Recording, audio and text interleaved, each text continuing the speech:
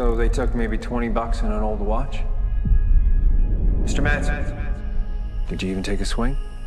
No. Could have taken her, Dad. Heard you had some excitement last night. I wish they'd have picked my place, you know?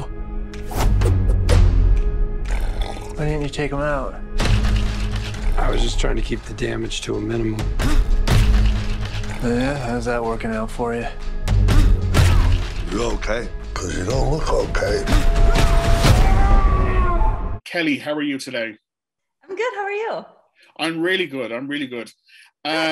Nobody is...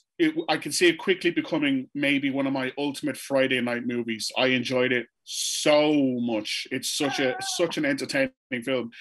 So just to get right into it, what would you consider to be your ultimate Friday night movie? Well, right now, nobody. I'll be there with you. We can share popcorn. Sounds good to me.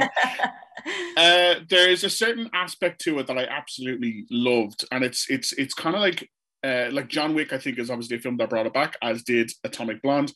It's kind of like an old school violence where the viewers know it's physical, it's not CGI, and they can feel it, and it's something that I definitely felt in Nobody. It's a visceral reaction. Is that something you enjoy as a producer, knowing that's the kind of action film you're making? Yeah, I mean, I think at 87 North, we're always looking for really interesting characters. And that's where the action kind of comes in, the way in which, how it punctuates their arc, right? As they go through this journey in the picture is critical to the success, we think, of the film and in action space, as well as just in an experience. And for, and for certain films like, like Hutch and Nobody, that has to feel super grounded and and really gritty, and I think you have to feel like you're really in it. And so in this particular case, as well as the other two that you mentioned, I do that's really exciting for that.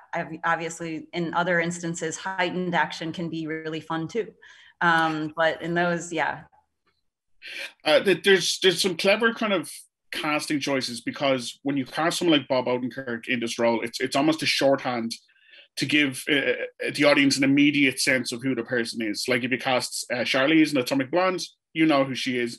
And the same with this kind of it saves a lot of time because the film is 90 minutes and you want to get to the point. But was there ever any, I guess, qualms over hiring someone who's not an action star to do something this action heavy? A couple of things. I mean, he came to us with the idea, so there was never anybody other than Bob for the role.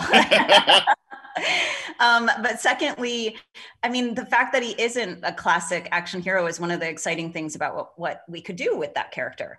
And, how does that character handle action? How do we make him visceral and virile and able to, make it believable that he does what he does in the film, which I think we achieved incredibly well. And that's exciting. It makes for, more options, more originality potentially, and bold choices, I'd say. Absolutely. And just looking forward, you've one of the most exciting IMDb pages on the entire website, just to put that out there. But I understand that the Bullet Train's already in production. Are you excited for the world to see that? It's bananas. Get ready. If there were seatbelts on bullet trains, you'd need one. That's all I Well, that's your poster quote already. We didn't get the chance to talk about your Irish background, but we will when Bullet Train Rory, comes around. I hope to have more time with you in the future, for sure. Well, when we have our Friday night in watching Nobody, we can chat about it then. Love it. I would love that. Perfect. Kelly, thank you so much. Yeah, take care. There's a long dormant piece of me that so very badly wants out. What are you still doing here, old man? Me?